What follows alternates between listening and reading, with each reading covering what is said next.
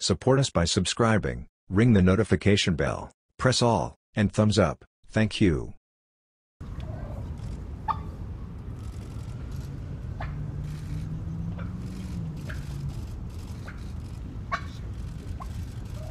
Thank you very much. Please. And it's always nice to begin by saying the stock market is up again. We just set another record. So we should say that. Very substantially up. And I think that's 132 times that we've set a record from the time we got elected on that very great day. But it's good to know a lot of people are very happy. We're doing well. Our country is doing very well. And the First Lady and I are delighted to welcome you all to the White House on this magnificent autumn day. On behalf of the entire Trump family, I wish each and every one of you a very happy Thanksgiving. It's going to be a great Thanksgiving.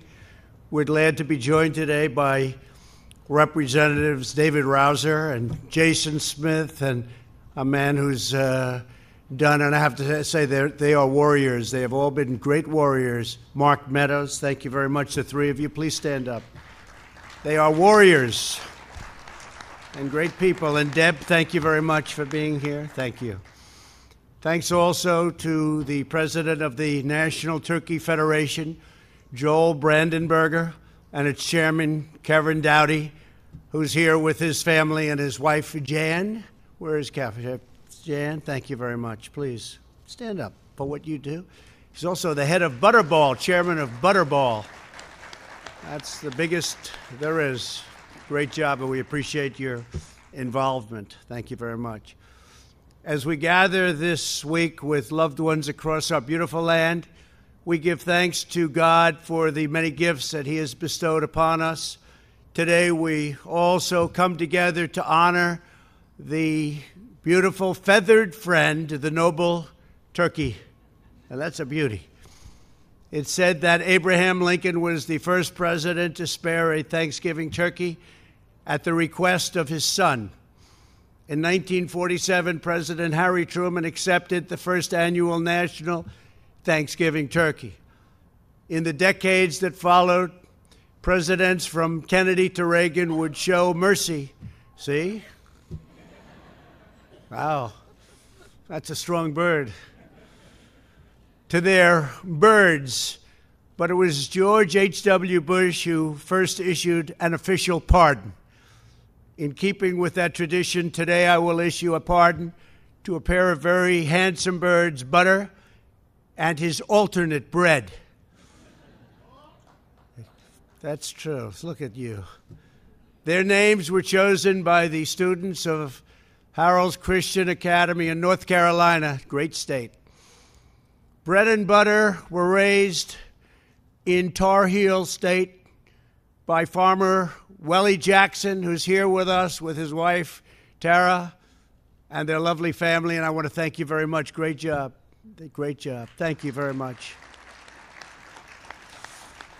Thankfully, Bread and Butter have been specially raised by the Jacksons to remain calm under any condition, which will be very important because they've already received subpoenas to appear in Adam Schiff's basement on Thursday. It's true. Hundreds of people have. It seems the Democrats are accusing me of being too soft on turkey. But Bread and Butter, I should note that unlike previous witnesses, you and I have actually met. It's very unusual. Very unusual. In any event, I expect this pardon will be a very popular one with the media.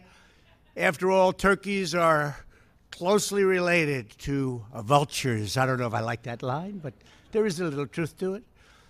But today, after the birds will retire to Gobblers Rest at Virginia Tech, great college, where they will be cared for and enjoy a terrific life. This Thanksgiving, we bow our heads in gratitude for the newfound prosperity and spirit that's taking place all across America. The country has never been more successful. Our military has been rebuilt. We captured the #1 terrorist in the world and killed the #1 terrorist in the world, al-Baghdadi. And I want to thank our military because there's nothing like our military.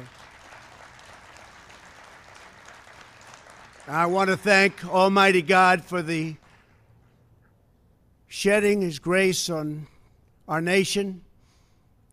Our nation is special, and we especially send our love to members of the United States Armed Forces serving all over the world.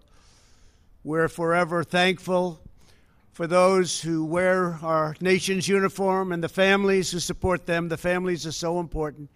They could never be the same without those great families. Because of their selfless service, millions of our fellow Americans are celebrating another wonderful Thanksgiving in safety and in peace. And just a very special country, a very special place, the Rose Garden at the White House. If you're looking back here, that's the Oval Office. Some of you haven't been here before.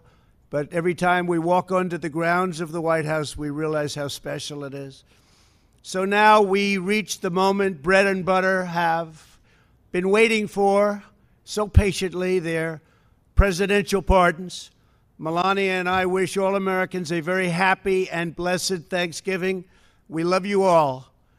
Butter, let's talk to you for a second, because I'm going to do something that you're going to be very happy about. Uh-oh, that looks like a dangerous bird. It just escaped.